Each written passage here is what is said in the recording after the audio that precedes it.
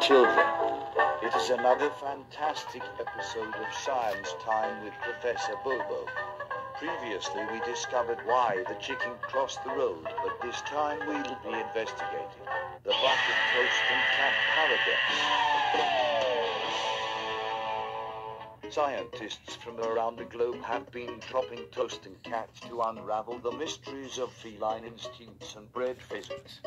Everyone knows that buttered toast always lands butter side down and that cats always land on their feet. Our trusty professor will be dropping a cat with butter side up toast on its back to find the results.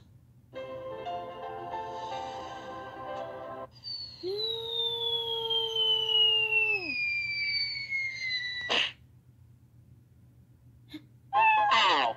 Meow!